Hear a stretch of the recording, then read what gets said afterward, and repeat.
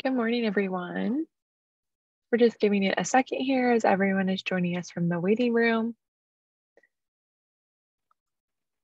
and connecting their audio and logging in. We know that could take a second on Zoom.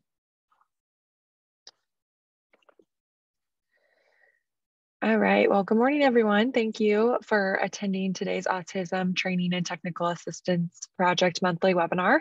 Today, we're going to be discussing Autism Goes to College and how to find your best match. I'm joined by my two colleagues today, my director, Amy Julian, who will be presenting in collaboration with my colleague, Brittany Boston, and they're going to introduce themselves in a second. But my name is Kirsten Bayer, and we all three are from the Illinois Center for Specialized Professional Support at Illinois State University. I will be your moderator and technical support today, so feel free to reach out to me via the chat or via email. I'll put my email in the chat momentarily here. If you have any technical issues during today's session or have any follow-up information regarding today's session that you would like access to, I can be of assistance to you for that. A couple of housekeeping things before we get started. We are on the Zoom webinar platform, so you do not have the ability to mute yourselves, but we do have closed captioning available, and you do have the ability to raise your hand and participate in the chat. We will have some time for question and answers, so we will have some time for that collaboration as well, but feel free to put any comments, questions, or concerns in the chat or the Q&A, and we will address those as needed. And then this session is being recorded, and today's recording and slide deck and any resources provided to you will be up on our Autism College and Career website. We'll put that in the chat momentarily as well, where you can access this information. All the information from today will also be sent out to you tomorrow via follow-up email, along with a follow-up survey. So if you have 5 minutes out of your workday, we would appreciate any feedback you can provide us about this session, past sessions, or if you have an interest in any topics for upcoming sessions that we can provide the system. And we also have closed captioning on today, so feel free to turn that on for accessibility reasons or note-taking purposes. We always have that turned on for the system today. So a little bit about ADA and who we are and what we do. So the Autism Training and Technical Assistance Project, or ADA, develops and presents resources that assist individuals with autism in their transition from secondary education to post-secondary or employment into the workforce. And ADA provides training and support to important stakeholders across the system as we work to provide equitable experiences for those individuals on the spectrum. And with that, I believe, I'm going to cover this one too. And so who we are ICSPS. Yes, it is the longest acronym, and you will probably never remember it. I've been here for 2 years now, and I still have sometimes I still stumble over the letters, right? But we are the Illinois Center for Specialized Professional Support, and we create support and deliver PD, or professional development, for education professionals across the state of Illinois. We provide technical assistance, we develop publications, we do research, facilitate programs, and improvement strategies for all of our partners, specifically related to recruitment, college transition, retention, and completion. And we have been around since 1977, and we're housed within Illinois State University in the EAF, or Educational Administration and Foundations Department within the College of Education. So it is quite a mouthful, but we are reputable. And so this is the website. We're going to put that in the chat momentarily for you so you can have that direct hyperlink. But this is the website where you can reach everything about ADA. It is sponsored by ISB as well. And so we work in collaboration with them on this ADA grant and project. And so I'm going to hand it off to, well, just kidding. I don't know why I keep thinking I'm going to hand it off. Just kidding. Still me. Okay, so which region are you located in? We're going to do some beginning ADA polls just for our analytical purposes that we do every month. So if you join us monthly, you're probably very familiar with these, and we appreciate your ability to answer these, even though they are a little redundant, but we like to know who our audience is and where you're joining us from today. So which region are you located in, and then which ADA stakeholder do you represent? And you can feel free to pick multiple on the stakeholder question poll that's already up there for you. If you scroll down, both of the polls are up there. So if you represent both a family member and a community member, or secondary and community member, feel free to select multiple of those stakeholders. So we'll give that a couple more seconds here.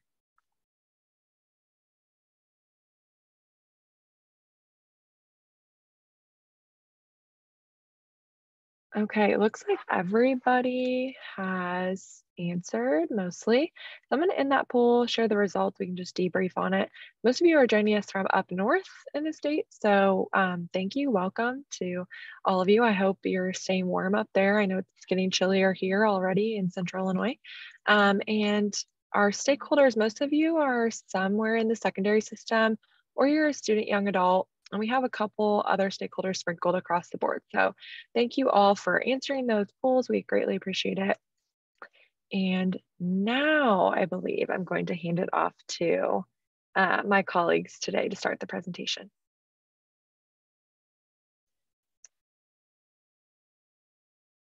Thank you, Kirsten, and good morning, everyone. My name is Amy Julian. I'm the director for the Illinois Center for Specialized Professional Support at Illinois State University. And I'm also one of the project directors for the Autism Training and Technical Assistance Project. Also with me today is Brittany Boston. Brittany, I'll let you introduce yourself. Yeah, good morning. My name is Brittany Boston, and I am the Associate Director out at ICSPS. I work a little bit with the ADA grant, but also focusing on the CTE, or the Career and Technical Education side of things. And so those can be very connected depending on, the education and career path that individuals choose. So one of the things I want to kick off and say is that I encourage you to go to the Autism Training and Technical Assistance website. Brittany posted that in the chat for us. We do have a series that goes every month, and next month we have Eric Garcia coming in for Autism Month, and we are very excited to have him with us.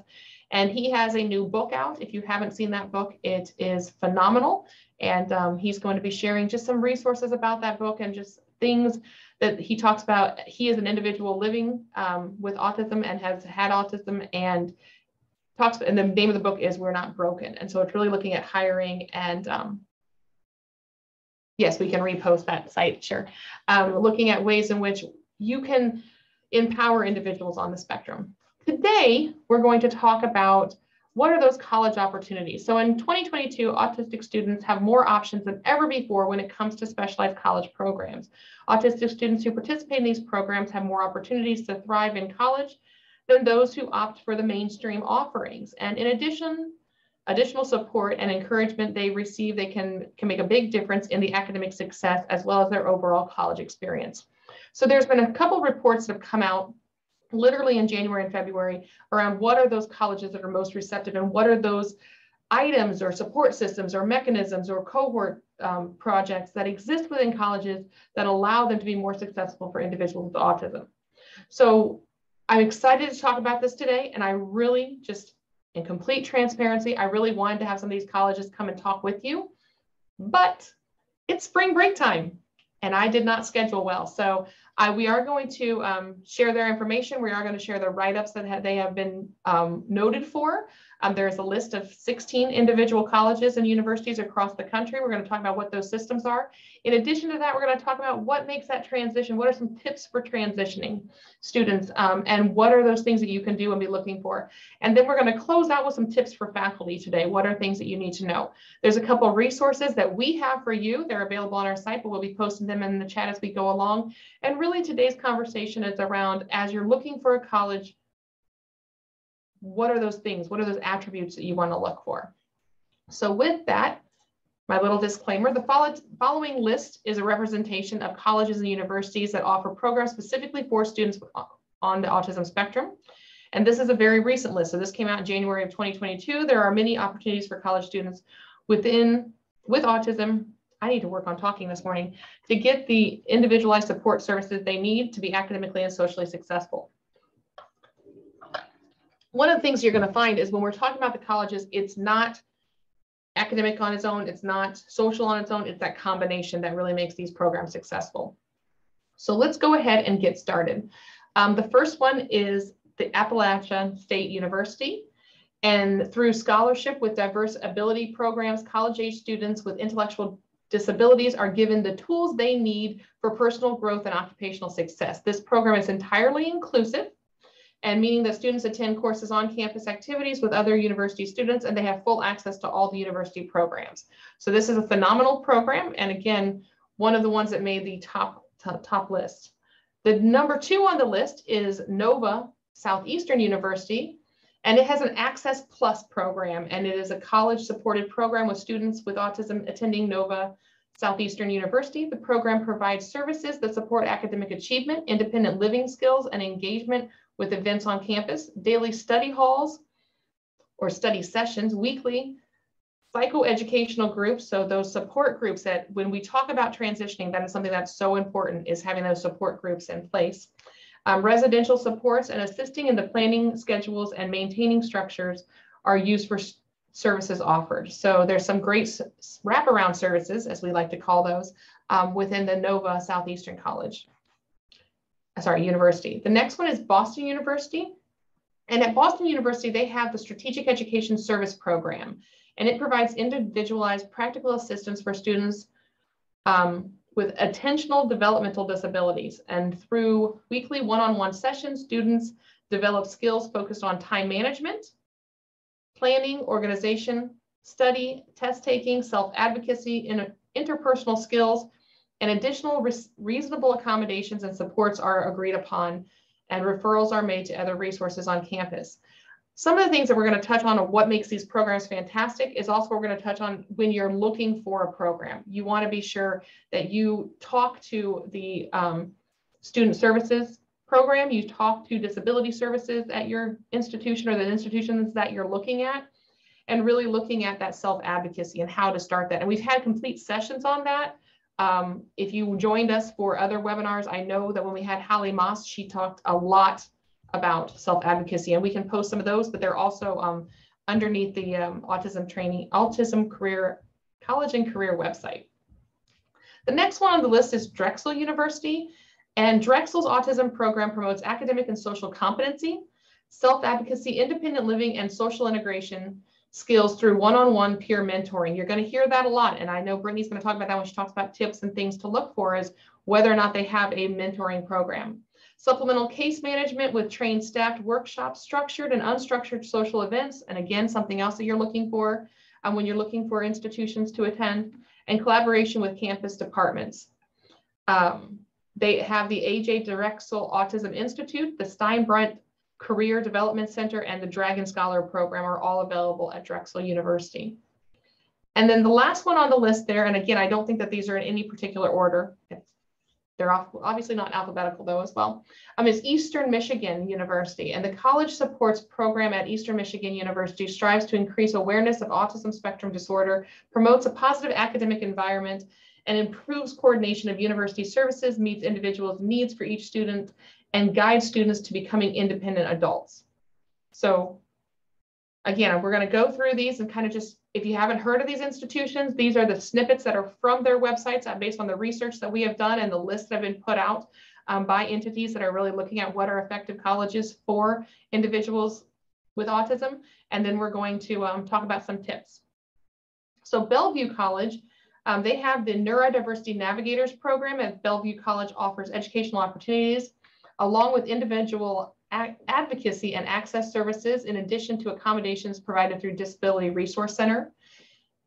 The program strives to increase successful academic outcomes in areas of executive functioning, self-advocacy, and career prep. Students with Autism Transitional Educational Program, or the STEP program, and that's the program that you would look for at Bellevue.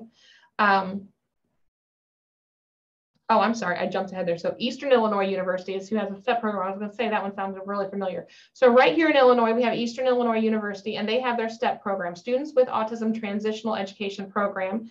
And it enhances supports beyond what is required by the ADA and areas of academic, social, and daily living in order to minimize the challenges of transitioning into college life.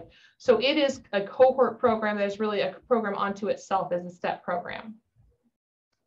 Fairleigh Dickinson University has a COMPASS program, and that's the name of their program there. So you have STEP at Illinois Eastern, and then you have, Eastern Illinois, and then you have the COMPASS program at Fairleigh Dickinson. And it is a program that individualized comprehensive academic and social supports, offering high functioning students on the autism spectrum 2-year program that helps students identify their strengths, develop new skills, and progress towards their higher level independence. Edinburgh is another institution, and they have what is called the Borough Autism Support Initiative for Success, BASIS. Gotta love the acronyms that spell words. And it is an individualized support program that provides various services such as social and academic peer advising, regular sessions with transition coaching. Again, coaching is another thing, looking at that mentoring and coaching component, classroom accommodations, testing modifications, writing special services, and social activities. The final one on the list there is Beacon College. And Beacon College is a first accredited college offering a 4-year degree specifically for students with learning disabilities. And Beacon offers a bachelor's and associate's degrees for many different disciplines, transition programming, ongoing support, and focuses on gaining practical experience are all offered within that institution. Our final list here, and again, these are in no particular order, is George Mason University. And at George Mason University, you will find the Mason Autism Support Initiative. It uses a team-based approach to provide additional support services and students on the autism spectrum. Students in the program gain access to learning strategies, whom they meet with one-on-one to 2 times, as you can tell, I'm reading notes, I apologize. 1 to 2 times per week. There are peer mentors in that program as well. There's monthly social activities. There is a half-credit individualized course focused on topics such as transitioning to college, social skills, campus resources, and career readiness. And so that is a very inclusive program as well. Rutgers University has also made the list. And at Rutgers University, they have the Douglas Developmental Disability Center. And it is an ABA program that serves the needs of students with autism and their families. Specialized education and behavior intervention services are provided through a full-day extended school year program for students up to the ages of 21. And so that is a program that more works within the K-12 system, but they did make the list for a fantastic college or university. Next on our list is University of Idaho, not Idaho, didn't want to say that backwards. And they have the Raven Scholar Program, which is autistic students at the University of Idaho receive individualized support to help with transition to college. Supports include weekly planning meetings, peer mentoring services, academic supports, individualized skills coaching, life and social skills, classes, monthly social events, advocacy, service learning, and opportunities, and access to the Raven Scholars Student Lounge. One of the institutions that we've heard a lot about in the world of autism is Marshall University. And Marshall University, of course, made the list. They have a phenomenal program in West Virginia. It is called the West Virginia Autism Training Center at Marshall University, and it offers college programs that provide personalized assistance to students with autism so they can achieve their academic and personal goals. The goal of the center is to help students pursue quality of life in the quality of life that they envision. Marshall is a fantastic program, and I know that when we have worked with the Autism Training and Technical Assistance Project, it is one of the universities that we work with readily to develop our materials and to vet our materials through. Fantastic program there. Western Kentucky University has the Kelly Autism Program at Western Kentucky University, and it offers supports to students on the spectrum through individualized education plans, classroom accommodations, tutoring, participation in community activities, and then also job coaching and parent support. And those are, again, essential components of support through Western Kentucky University. And our final institution on the list that we wanted to highlight for you today is Kent State University. And they offer multiple autism initiatives, including a college success program for students with autism and partnering for achievement and learning success, which is their PALS program. And this initiative provides support and resources to help students become successful on campus, and it works to spread autism awareness and understanding. So this is a comprehensive list across the country of programs that were highlighted supporting individuals as they transition with autism. One of the things that we're going to talk about now is the idea for tips for successful transition. So I'm going to hand the floor over to Brittany, and not saying that those are the only institutions to go to, want to be sure that that's clear. Those were highlighted in a national recognition of schools that really go out of their way to support individuals on the spectrum. And so as you're looking at any institution, what are some tips for successful transition? Thank you, Amy. So we're going to dive a bit deeper into either you yourself as a potential student or if you are a parent of a potential student and want to have this toolkit in your toolbox, or if you're a secondary teacher and want to be able to advise your students that are looking to go into the post-secondary system as to what to look for those colleges. I'm going to put in the chat a document that we have. It's called Support Changes from High School to College, because that's one of the key things when you have a student who is moving from the secondary system into the post-secondary system.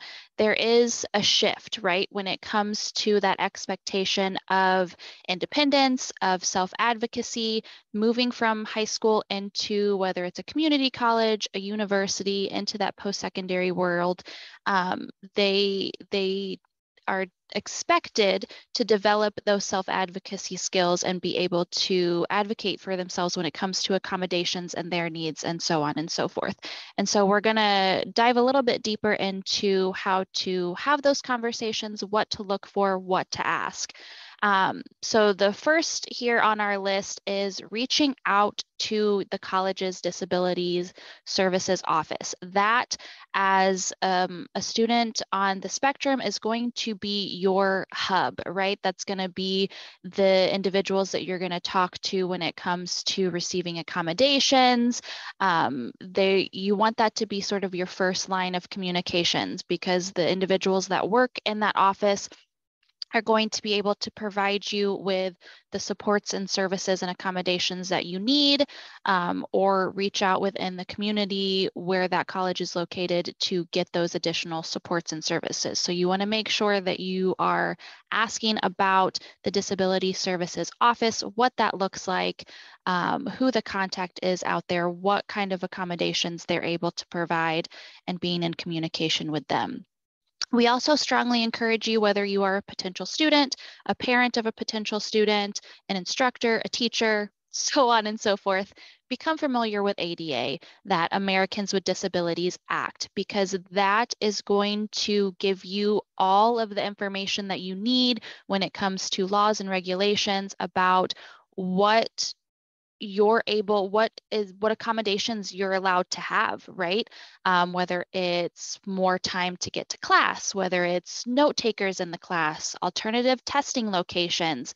The ADA will list everything out there for you, so you are able to talk the talk, so to speak, when it comes to your rights as a student, and as an individual with a disability. So we'll move on to the next one.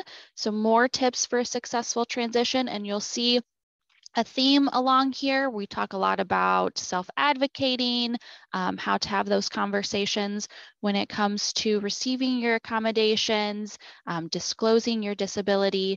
So when we're looking at colleges, especially colleges that have on-campus housing, making sure you're reaching out to your resident directors or resident advisors, and so that they are aware that and understand the needs of students with ASD, maybe lacking in those social skills, or if they need special living accommodations.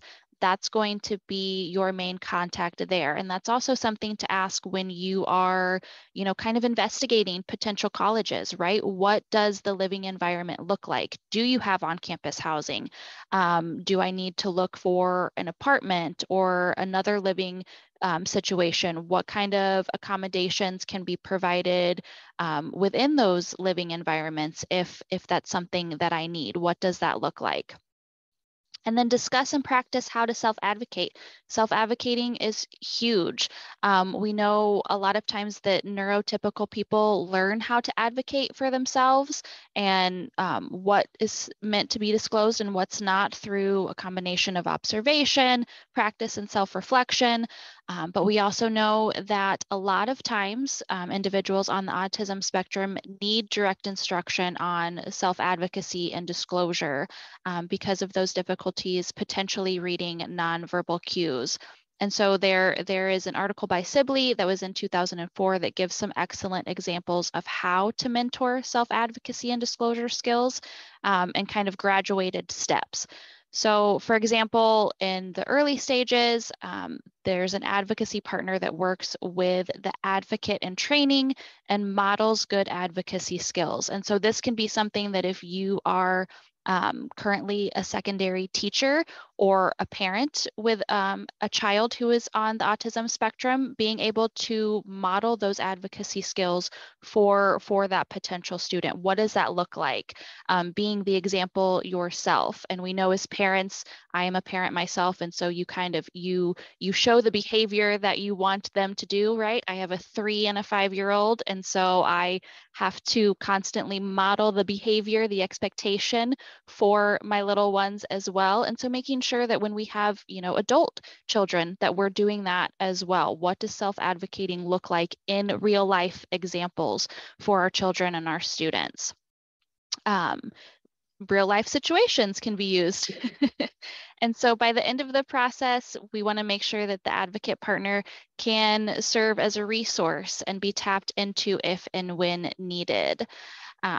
And so again, that self-advocacy for those students and discussing and practicing disclosure strategies. Again, what does that look like? When is the appropriate time to disclose my disability? How do I have that conversation? What's the language and terms and words that I use to make sure that I am disclosing all of my needs and accommodations that I require in order to be successful, not only in an academic environment, but in my living environment as well.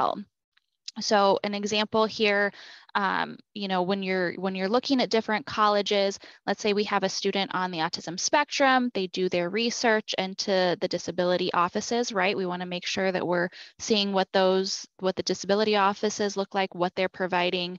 And then through their online research, they learn about the type and level of assistance available at different schools, as well as the documentation required to access accommodations and services. And then, so we know all the things we need. We know the documentation that we need. We know what accommodations can be available to us. And so let's say the student gets accepted into college, right? So she immediately makes an appointment with the college disability counselor so that she can disclose her disability and make arrangements. She then supplies the required documentation. So that could be, a copy of her neuropsychological examination or whatever other documentation that the college may require. Additionally, she mentions the academic accommodations that were helpful to her in high school and inquires if the college offers similar assistance. The student can then lay this groundwork, is well on her way towards receiving those needed accommodations. So she was able to have that conversation, do her research, and then say, okay, here's my expectations, and here's what I need in order to be successful. Can you assist in that process? And so we're talking about accommodations. Those IEPs, or the Individualized Education Plan, is an excellent way to fill the current education gap in the development of self-advocacy and disclosure skills. Just as the IEP is used to level the academic playing field by allowing those with disabilities to have the same chances as everyone else for success in school, so too must the same be done for teaching self-advocacy. The beauty of using the IEP, or that individualized education plan, for teaching school-aged children these skills is that it already exists, and it is an excellent vehicle for this purpose.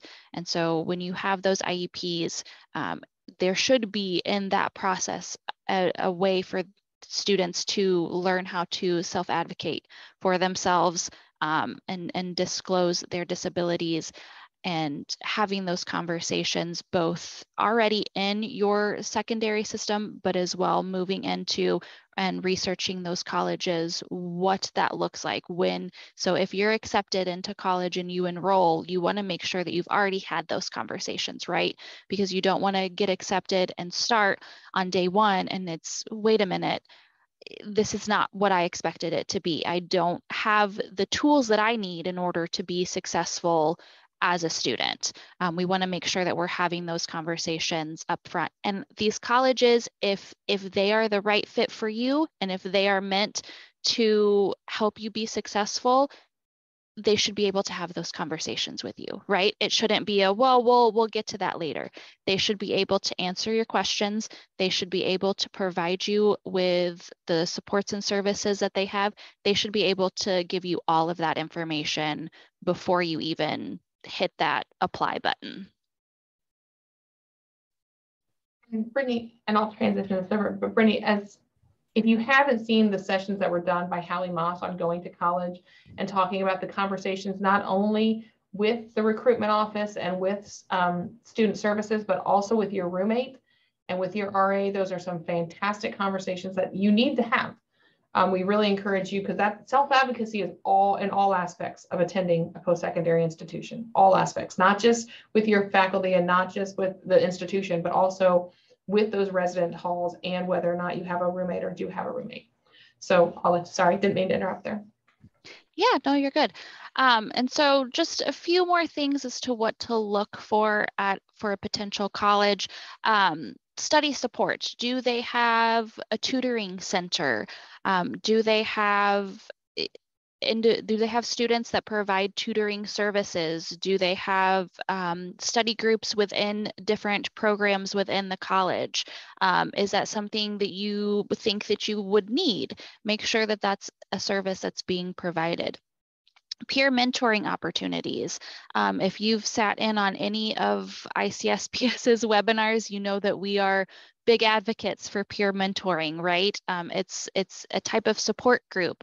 Now, whether that is a mentoring support group for individuals on the spectrum, whether that's a mixed population of individuals, whatever it is that you think that you need in order to assist you in being successful, making sure that they have those options, right, available to have those conversations with your peers, whether it's academic or social, having that support system can be very helpful. Individual and group counseling, if that's something that you feel would be successful, again, whether it's for mental health services, whether it's for disabilities, whether it's for academic purposes, do they have that as a service that they provide for counseling? One-on-one academic support and coaching, again, that goes sort of more into that study support, but are there instructors open to having office hours to where you can come in and say, you know what, I'm really struggling here. Can we meet for 30 to 45 minutes to take a little bit deeper dive into this, to where I can really hone in and focus with you here with me? Do you have a coaching model? Are they open to that extra added support? And again, those are questions you can ask when you're applying. Reach out to an academic advisor and ask those questions. How much time do the instructors take to have one-on-one with their students? Do they provide office hours outside of the classroom? What does that look like? Does the college offer planned social events? Do they have a homecoming? Do they have other events and activities outside of just the academic portion of the day? Is that something that you are interested in participating in, and asking questions along those lines as well? And then career guidance. I know when I went into college, I thought I knew exactly what I wanted to do and what my career goal was. And I got a bachelor's in psychology, and I'm here doing this. And I love it, but it's not exactly where I thought my career path was taking me. So do they offer some career exploration opportunities? Had you been doing that in high school? Do you know exactly what you want to go into? And then having them kind of dive deeper into the different elements of agriculture or welding or whatever it is that you're choosing, the path that you're choosing to go into. Do they have those supports to assist you when it comes to either A, making that choice as to what your career future looks like, or B, helping you fulfill that? Do they have an area of focus within the career that you want to go into? If they don't, then they might not be the right fit for you. And making sure that you're asking those questions and looking at what your end goal is, and if they have the appropriate steps to help you get there. Brittany, I think that's just so very important. Every institution is fantastic at different elements.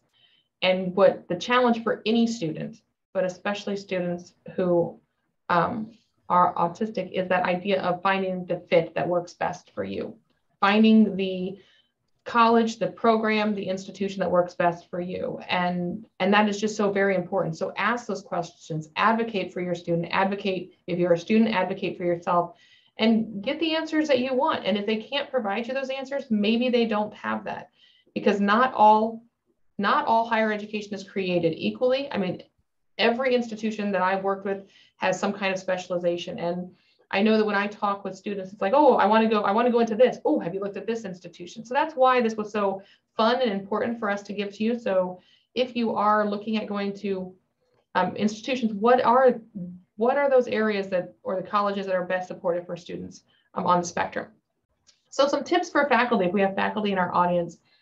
There is a resource that I believe we're going to post in the chat there, but just some tips there. So break large assignments into smaller units to be turned in separately. I want to tell you, so these are tips for faculty, again, specifically designed by this program, but at the same time, these are also tips that help all of your students. And that's one of the beautiful things about the tips and tricks and strategies that we share. Provide direct feedback and set clear boundaries, provide examples, or I'm sorry, provide ample response time for questions. So allow them time to digest and then respond to those questions. Provide a predictable routine. Let all your students know what your routine is going to be. Consider allowing use of technology or laptops for in-classroom work and note taking. Allow extra transition time if that's needed. Help with organizational supports, color coding, binders, and folders. I am a color coding junkie. I have all kinds of my stuff. My whole email is color coded into different things. And I think it just really helps you, delineate and prioritize. Allow reminders of assignments. This is very easy now in the world of COVID, that we're able to send out those little email ticklers, or to put something on our Teams, or to put something on our Blackboard to really remind our students about assignments. Avoid using idioms, metaphors, sarcasm, and jokes. We've talked a lot about this when we talk with students on the spectrum. It goes over their head, or it doesn't. I don't want to say over their head. That was wrong. So I apologize for that. It isn't digested in the same manner. So it is something that we want to be aware of as faculty. Consider assigning group roles, and then supplement oral instruction with visual written instruction paired with graphics. Again, all of these tips will help all of our students. Professors often don't know how to support students with autism. Some professors might be scared or intimidated by students with ASD. Others may be influenced by stereotypes in the media. Most important thing a professor can do is accept the student with ASD are different, and that they will require some special accommodations. This means honoring our accommodations and taking time to work with us, or work with our students and the Disability Services Office. And if you do that, you're going to have a successful time. Just a note, and I know many of us know this, but autism is not a behavioral problem. People with autism are wired differently. So for example, some students may ask a question in class and then ask the same question again a few minutes later. As a professor, we encourage you not to get annoyed with this, but sometimes individuals need to hear the same thing twice or more than one time within the area. So those are some tips for faculty. Brittany has posted that resource in there. And I do just want to thank you for your time today. And if there's any questions, you can post those in the chat. And then I want to do a little marketing plug for what's coming up.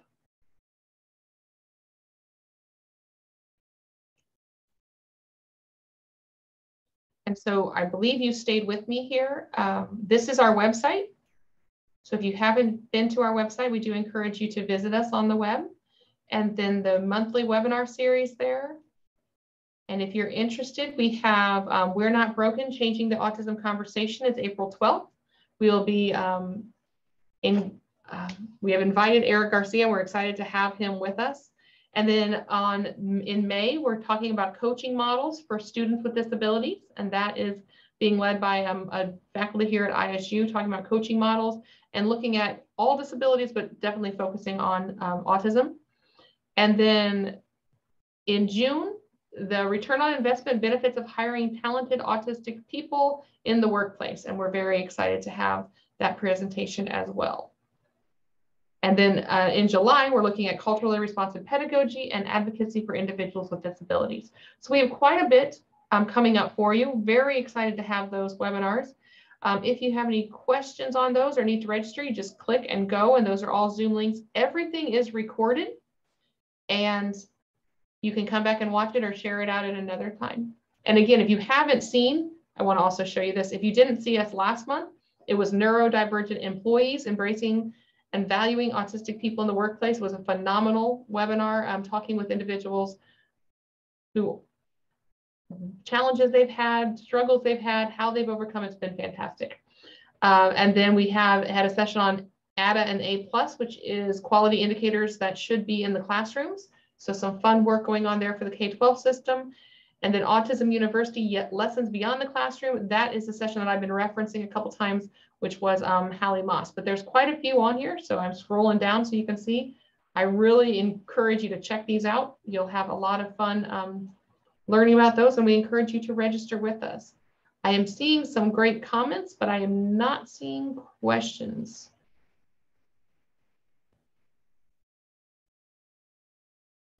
Are there more in the area of Illinois? Yes. So Deborah, that was a question. We featured a lot of institutions that are nationwide, and there was only one featured within the state of Illinois. I will say that, Deborah, there are some phenomenal community colleges within the state of Illinois that have great support systems for individuals with autism. In addition to that, there's a lot of public entities. They didn't make the top 16 list, but I know ISU, for example, has a lot of supports for our students with autism. We have featured those programs before, and so we didn't feature them again. But again, if you want to look down through here, let me see if I can find it for you.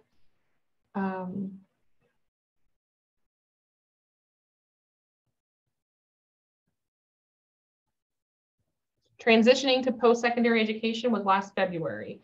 And so we had, we featured 3 community colleges, and I believe ISU was featured on that webinar as well. So to answer that question, that's kind of why we did the national trend this year, because last year we did the local application. Yes, we can share that again. Any other questions, comments? Again, I encourage you to register and join us next month. Eric will be much more exciting. Not that Brittany and I weren't exciting, but I'm very excited to hear him speak, and we're excited to have him. So with that, I want to thank you all very much for your time today, and we look forward to seeing you next month.